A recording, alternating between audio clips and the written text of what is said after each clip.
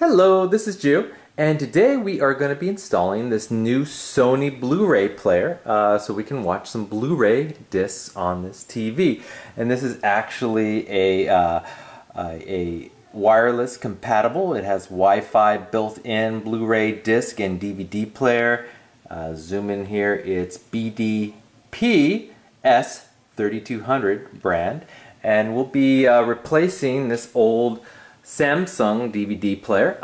It works perfectly fine, but I really want to play Blu-ray discs, and also it has compatibility with a lot of different apps. It could do the Wi-Fi, it has built-in Netflix, etc., Amazon, and so it has a lot of different built-in components as well. So we'll be doing that today. And here's the Blu-ray taken out of the box. Now it's considerably smaller than the old DVD player, and actually I've noticed this through the years. These are getting smaller and smaller and smaller, and this little machine does what this machine does and much, much more, and in just a little tiny box. So we also have the remote. It comes with some batteries, the plug, and some literature, some installation instructions. But one of the things it does not come with, an HDMI cable. You'll have to purchase this separately, and normally when you buy new DVD devices, you have to buy the HDMI cable with it. Now with the old Samsung DVD, we had this video cables here. Now this new one, this particular brand does not come with these the plugs for that. It just comes with the HDMI cable. So just keep that in mind. If you don't have a compatible HDMI TV, you may want to go ahead and purchase a different brand that actually has the AV audio-visual inputs. So the first thing I'm going to do, you may not have to do this, but I'm just going to unplug the old DVD Samsung player, and I've already unplugged this, the power, and kind of go to the back of the TV. Now your TV will most likely look different than this, but if you just sort of look around, you have a USB input here, a few HDMI inputs. You may have one, two, or more, and then here's the audio-visual inputs here, and I'm just going to unplug these since I will no longer need those anymore. But and put that aside. Now, a couple of things. A couple of things you want to note is looking at your HDMI. As most new TVs do come with HDMI plugins. Now this one comes with 3, so 1, 2, 3. You do want to note how many you have. Well, not necessarily how many you have, but where you're going to input your new Blu-ray player into. Now this one comes with the cable box, and this is already plugged in to the HDMI 1 slot. I'm going to plug in the new Blu-ray player to the HDMI 2 slot. Now this is important, keep that in mind. You have to, when you put the input into your TV with your remote, it's nice to remember where your Blu-ray is, and it'll kind of show up as number 2. So keep that in mind. Okay, so this is the back of the new DVD player, as you can see right there. And what we have back here, we have several plugs, like a digital out plug. Maybe that's to another recording device. Here's your HDMI out plug. And here's a LAN cable, local area network cable, which we're going to be using Wi-Fi today, but if you have a hardline connection to your router, you could plug that in. It just looks like a really big telephone plug cable. But we're just going to be plugging in the power. There's a 12 volt power supply right there.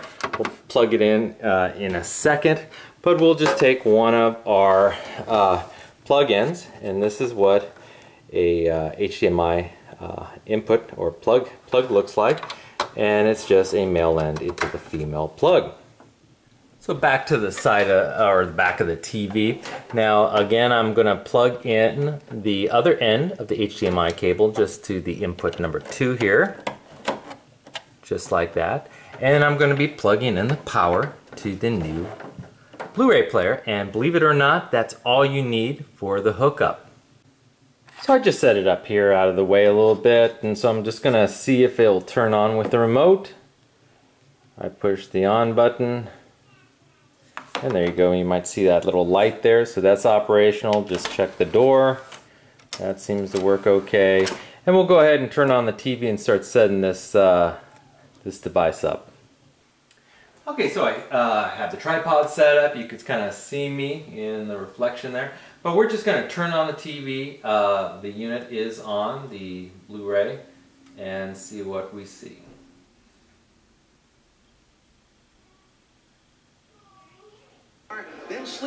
Okay, let's stick it on mute.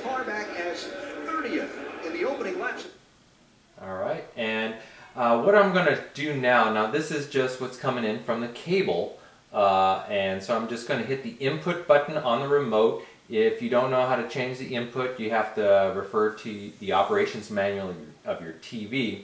But I'm going to hit the input, and you can see some input sources: the TV, HDMI 1, HDMI 2. Now, as I mentioned, the HDMI 1 input was from the cable itself, and I had plugged in the Blu-ray into the HDMI 2. So I'm just going to switch to HDMI 2, enter that.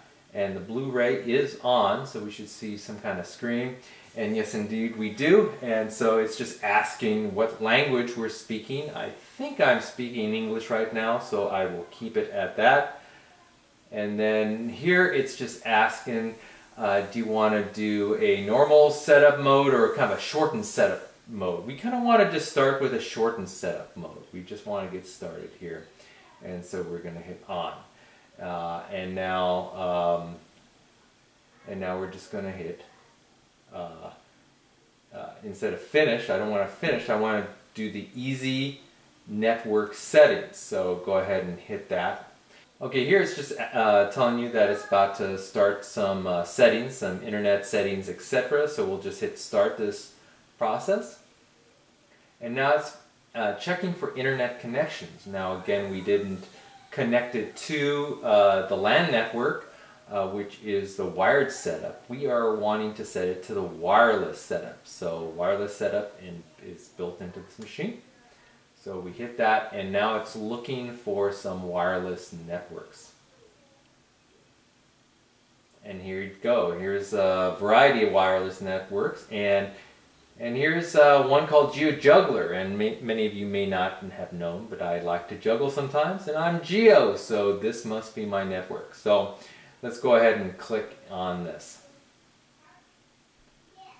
And now it wants essentially a password, so we'll go ahead and click that. And now I'm going to turn off the camera for a sec, and we're going to stick in my password so nobody else knows. So my password is entered. It's secret with the stars there. So I'm just going to scroll down to enter here. Going to hit enter. And then to continue, you hit the right arrow. And then it's going to check and verify the password. So it did check the password. It took probably about 30 seconds. And now it says that everything's complete. I just hit OK. And now it's saying that an internet connection may be required to play back special contents on the Blu-ray disc imprint. It's just asking, do you want to allow this or not? I think I'll just allow it. So here it's just asking about one of the apps, which is Grace Note settings. I'm just going to leave that at automatic. Hit enter. And now it's saying the easy network setting is complete. So go ahead and hit finished. And that should pretty much do it for the basic setup. You have a variety of music videos that the instruction this is a very common Sony screen, actually, like PS3, PS4 players look very similar. So if you're familiar with that, you can kind of navigate. And one of the things you want to do right away is go to the very left here, which is the setup. So if you did something wrong in the initial setups that we went through, you can modify here. You could go all the way down to, oops, let's try that again, resettings, click that, and you can go back to the defaults. the factory default. So if you want to start all over again, you can do that. So don't worry that you can't go back. And one of the things you want to do now, some of these machines have been sitting on the shelf for a while, so one of the first things you want to do is do a software upgrade. So we're going to go ahead and do a software. You need to be connected to the internet again, and I'm updating via the internet. And this may take a while, so I'm going to go ahead and close out. Hold on. Update. Let's see, new software version has been found. Okay, so if it hadn't been found, it'll tell you that you're all the way, that your update is up to date. And but right now, we want to update it and go ahead and start it.